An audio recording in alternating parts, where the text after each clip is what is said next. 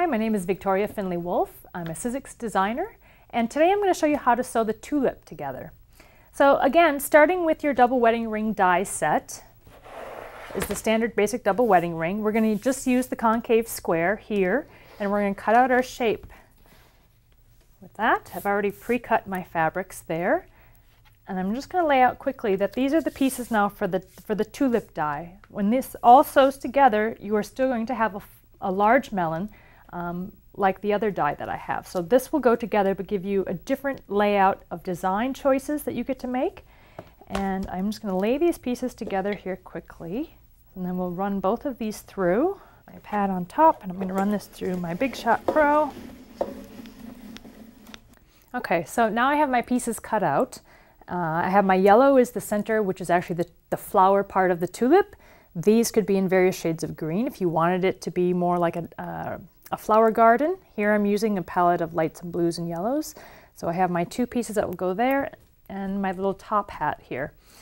Again, when we start with any kind of curves, you're going to want to find your centers. So I'm very happy with just doing a little finger crease there to find your centers. You can chain piece these. If you cut out all your pieces for all 4 melons, or as many as you need to do a larger quilt, you can go through and just chain piece, keep running these through your machine after you get everything pinned and ready to go. So I've pinned my center. I'm going to pin my ends. There is a straight cut on the end of these which shows you how to line up where the fabric is going to end, and you put your pin in. This is a nice gentle curve, so after you use those 3 pins, that's all you need. Because of the preciseness of the Sizzix dies, the fabric, the raw edges will naturally line up very easy. Okay, so as we sew then, we're going to sew from one pin to the center, pull our pins out as we go, and sew to the final. Okay, we want that floppy arc again to be on the top. I call that my belly on the bottom. The standard piece goes on the bottom, your floppiest arc goes on the top, and now I'm going to sew that together. Okay, it's a very gentle curve. So you don't have to rush it, you just sew slowly. And I'm going to give that a press, and I'm just going to press that seam to the outside. Okay, so it's a great one to start to learn how to do your curves because it is so short. It's nice and easy, gets a good hang of how to get those curved raw edges to line up together. Now we have the bottom piece. These go together very, very quickly. You line up, there's a straight edge again, which lines up with the straight edge that you're going to sew. This is going to overlap a tiny bit because that's where your stitching line for a 1/4 inch is going to be, and you can just sew that straight across to the end. You can put a pin in just to hold it all in place. Okay, I'm going to press that over. And we're going to see this is going to be the last side that we're going to sew on. Again, you have that nice little straight edge, so when you flip it right sides together, you can see exactly where you need to line that up. And you can put a pin in there to hold it all in place. You'll have a tiny little overlap on this side again. I'm going to give that a press. And now you've just made your full melon. Okay, you can bring it back to your centerpiece. You can line them up together. Right? So there's your little tulip, and now we're going to focus on how to sew the melons onto the concave square. Okay, so again, anytime you're sewing curves, we find our centers. And you can fold these in half. You can have the iron, give it a good quick press. Gives it a nice crease in the inside there. Or finger press it, however you like. Again, fold your concave square into quarters and give that a nice press so that you get those creases. That way you have all of your 4 centers ready to go. I'll start with my lining up my centers, putting in a pin. The way the melons are cut, there's a 90-degree on the corner. Before it starts going into a curve, you get a little point that's going to end right there on that arc. So that's your guide to know that you're going to do a 1/4 inch over that point. You're going to put a pin in there.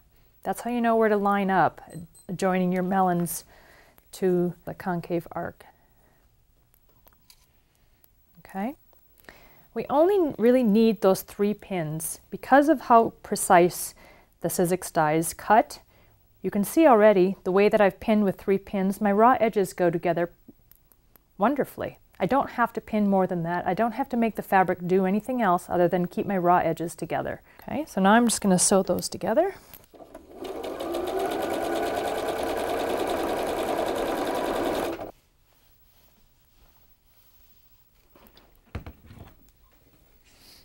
Okay, I like to come back and just check, make sure I'm sewing everything together the way I want it to go together. So I can do the opposite side. So now I have the 2 end pieces sewn together onto my concave arc, and now we're going to put on the final 2. Same thing, I've pressed my centers, right? So I'm going to line up, I'm going to put my pin in. Now the only difference here, which is actually makes it even a little bit easier when you get to this step, is we now have these raw edges that are going to work together, right? So I can line that straight up. I can put a pin in where the seams intersect just to hold that in place. I'm going to go to the other side. I'm going to put my ends together there. Again, I'll put a pin in where those seams from the concave arc intersect. Now you're going to do the same curve that we just did. Again, we only need those 3 pins because everything lines up very nicely. And then we're going to sew those in. Give it a quick press. Again, I'm just pressing those seams to the outside. Finger press our last seam, right sides together. Again, going all the way out and lining up my point and pinning it. Okay, I got my 3 pins again. I've pinned my ends so they're going to line up. I have my centers pinned. The fabric's going to line up nicely. Always making note that your floppiest arc goes on the top when you're sewing it. And now we're going to sew our last one together exactly as we've done before. Okay, there's our final melon. We're going to give that a nice little press.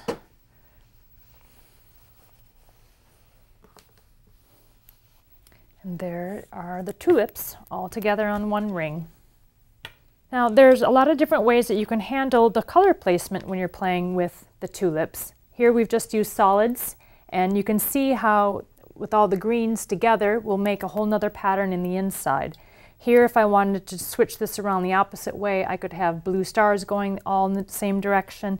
This time they're all going to make a slightly different pattern, which I kind of like that little variation on it. This quilt back here, I've used a combination of the tulip die and the full melon die, and using the turquoise and white polka dots as a nice soft background, kind of looking at how the negative space happens when I use the tulip die, that the background piece here is the same as the concave square, so that part of that dissolves into the background. So I can intermix the tulip die, I can use the large melon die to play with the layout on it and kind of give it sort of a lily pad feel to it. I like that little play on the variations that you can do with this die. And ultimately, as I was playing with this, I realized, particularly even when we look at this, how it kind of looks like little minion faces, even though it's supposed to be flowers, that you could also do Santa Clauses with the little face, again, looking at the color placement and what kind of choices you're making. So you could have little gnomes, you could have little Santas. There's a lot of fun things that you can do. So that's the tulip die. It's easy, don't be afraid of the curves, and use the die as a place to experiment and play and have lots of fun with quilting.